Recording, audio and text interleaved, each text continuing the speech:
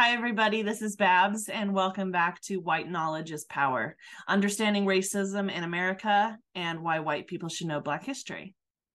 Today, I'm going to talk about something that's personally very impactful and important to me, and that is due to the fact that if this case had not been tried and the laws had changed because of the outcome of this case, my marriage would be illegal. Yep. I am married to a Black man, and it was only 56 years ago that my marriage would have been illegal in most United States. Illegal to be married to the man that I love. It blows my mind that it wasn't that long ago. So what I'm talking about today is the Loving v. Virginia case of 1967. Who were the Lovings?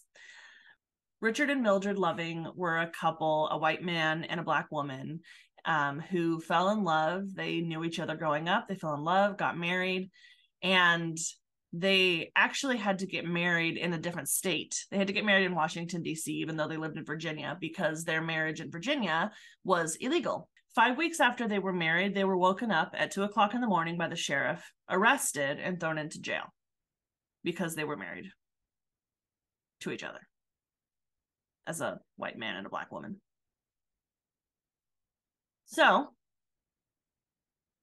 at this time, their marriage was a felony. I don't know if you know this, but this is the definition of felony. Felony, a crime, typically one involving violence, regarded as more serious than a misdemeanor, and usually punishable by imprisonment for more than 1 year or by death. It was a felony at the time. So they were arrested and then they were tried, and they pled guilty because they were in love and they got married. So they pled guilty. They were sentenced to 1 year in prison, but then they had their sentence vacated with the agreement that they would leave Virginia and they weren't allowed to come back together for 25 years. They tried to get their sentence vacated. They had to go through 2 appeals before it went to the Supreme Court, and it was upheld as illegal all the way up until it reached the Supreme Court. Thankfully, the Supreme Court in 1967 decided that it was not a correct sentencing, and they made it legal that you could marry interracially.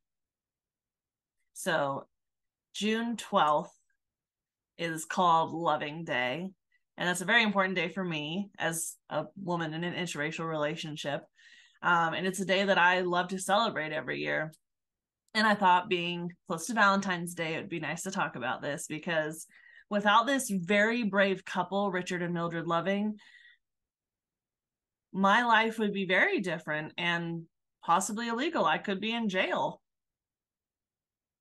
because I love a Black man. And he loves me.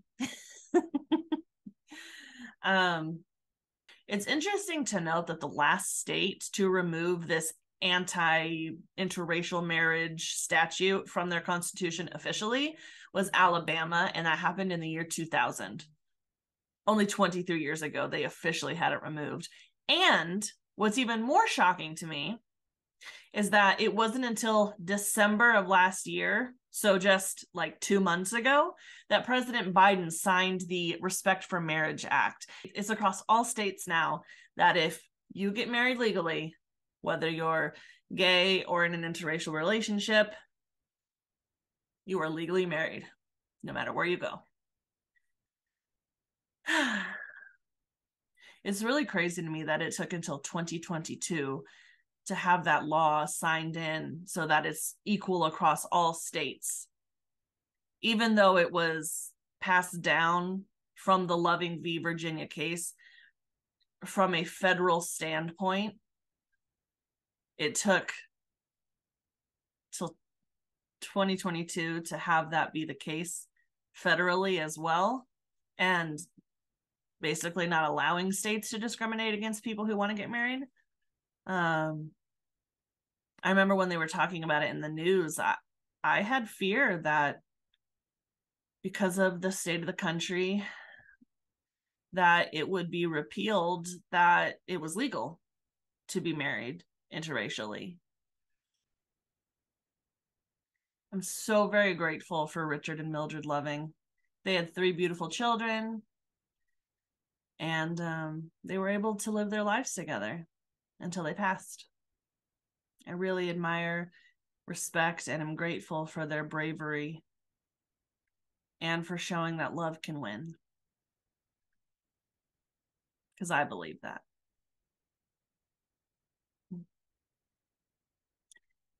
And I'm so grateful that I have my husband. I'm so grateful that we can be together. Well, thank you for tuning in. I hope you learned a little something. Definitely learned a little more about me personally. Thank you for watching. Please like, share, subscribe. Let's educate. And let's end racism together.